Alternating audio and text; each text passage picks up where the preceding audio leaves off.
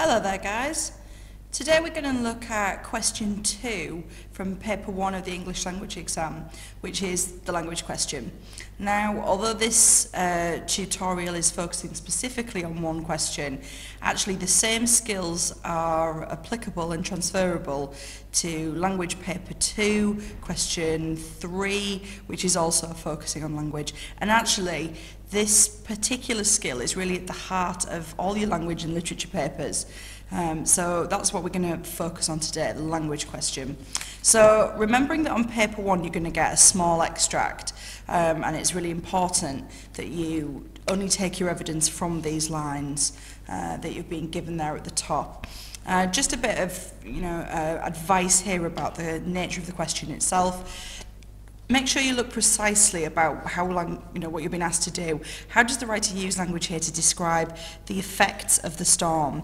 Don't just generally talk about language. It's got a very precise focus here, which is the storm. Now, the exam board have included "you could" here, and I think that the advice I'm giving my students is that you should view it as "could." Now, I'm going to go out on a limb here and say that I would advise you to exclude that third bullet point. In my experience, when students talk about sentence forms, they really struggle to do much with it other than identify, here's a simple sentence, here's a minor sentence, whatever it might be. Now, if you do see something interesting, so a question, or maybe you've got a real impact sentence, fine, so long as you're going to focus on the words within that, rather than just, here's a short sentence that catches your attention. Okay, so first things first, what are we going to do? We're going to make sure that we've got enough to talk about at least 2, but ideally 3, and I'm going to be old school on this and talk about P points. So we're going to need to find 2 or 3 pieces of evidence in this extract. Now it's about the effects of the storm. So as I read through here, the immediate thing that occurs to me is that the wind is lashing the trees. And what I'm drawn to in that is this verb, lashing. Rain on the rooftop and thunder. He turned on the light with the sensation of being adrift in a boat, pushed closer to the bulk, the large dog sleeping beside him. Pictured the roaring Pacific Ocean. Okay, I find that an interesting word. And I see in the next bit that it's spilling in furious waves. So I might think about that adjective, furious, that's used there as well. He lay listening to think about this. He was still tangled in the images. I like that verb there as well. Really, this is about what some people might call neon words, words that stand out to you as having a powerful effect. Now, the key then is for us to make sure that our P point is actually developing the core skill here, which is exploring the effects on readers, i.e. what it makes us feel and what it makes us think. So I'm going to focus on this, the wind lashing at the trees, because I think there's quite a lot I could do there. Now, I wouldn't start with a lengthy introduction to this, but I would try to contextualize the quote. So, what is the writer using that particular verb to do? So, I'm just going to sort of go straight into the writer, focusing on the writer at work here. The writer uses now if I'm trying to push my marks up here, maybe I should try to qualify this verb a bit. What kind of a verb is it?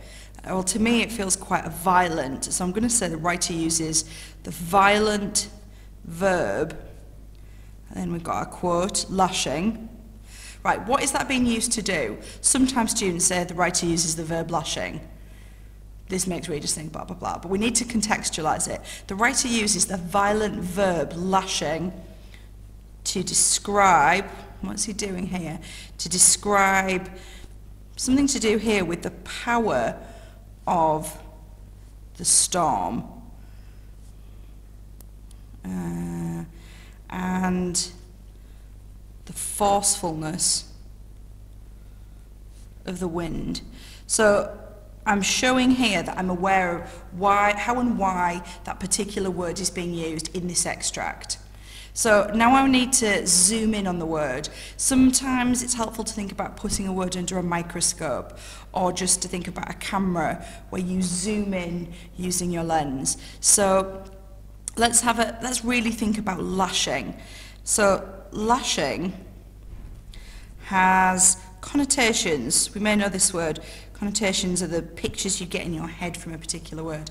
Lashing has connotations of, well, what does that word make you think about if something's lashed?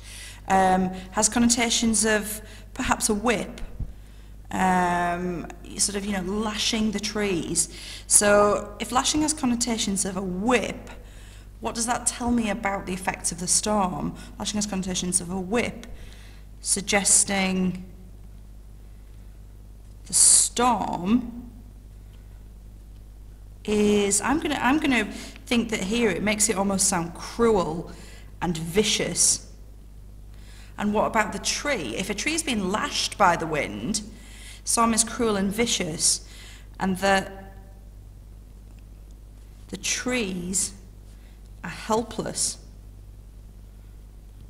Okay, that's kind of what lashing makes me think of. Lashing as connotations as a whip, suggesting the storm is cruel and vicious, and that the trees are helpless. Okay, so that's sort of, I've zoomed in on what the word means, but haven't yet thought about effects on readers. So it's important that I make an explicit point here. As readers, we feel what? What do we feel about this? Does this storm seem normal? Does it seem vicious? If I had to picture a storm where it's lashing, the wind is lashing the trees, what do I picture? So as readers, we feel that this storm is destructive, as it is overwhelming and attacking everything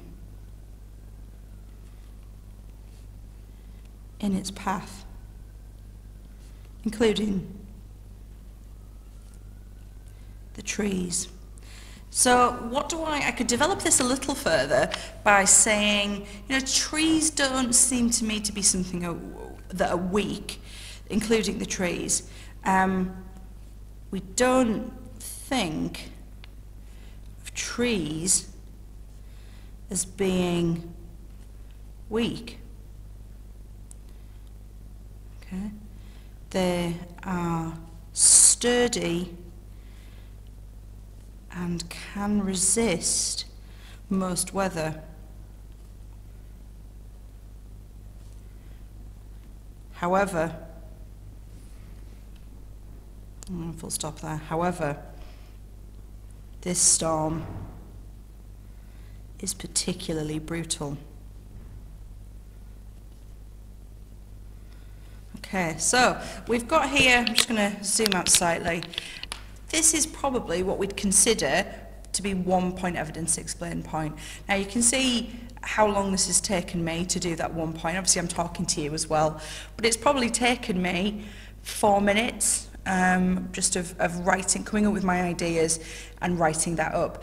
And what I would encourage you to think about is that it would be better, far better, for you to do just 2 points like this that really sort of focus in on the meaning of words and how we respond as readers than it would be to do 4, 5, 6 different examples, but that you only do half a sentence afterwards.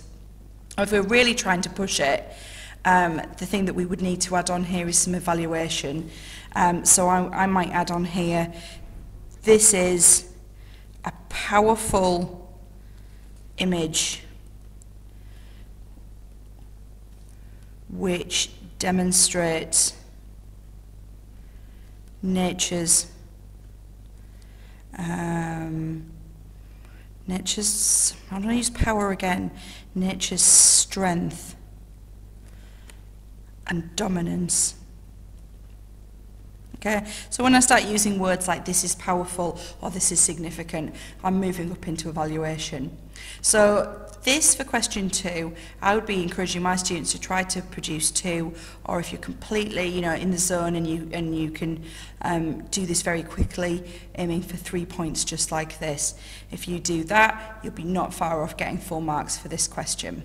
So recap, 2 or 3 quotes, make sure you zoom in and explore effects on readers.